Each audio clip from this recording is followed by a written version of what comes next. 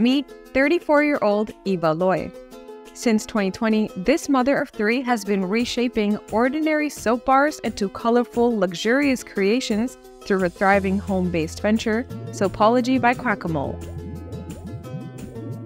With unique designs such as rainbow layers and multicolored swirls, paired with delicious scents, her handmade artisanal bar soaps are real head-turners.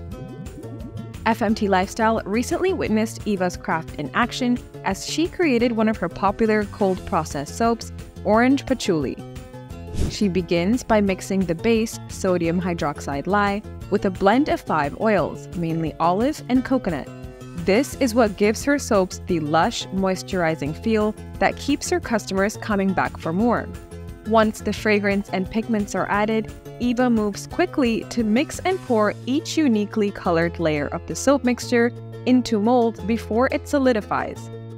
Maintaining an ideal consistency is crucial as it lets her create stunning patterns on the soap's surface. Here, Eva uses a wooden stick to form eye-catching swirls. Her freehand technique ensures no two soap bars are alike, even within the same batch.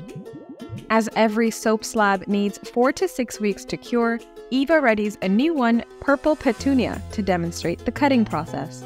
It's so satisfying to watch. While it's a time-consuming process, Eva explains that the longer the curing period, the better the texture and quality.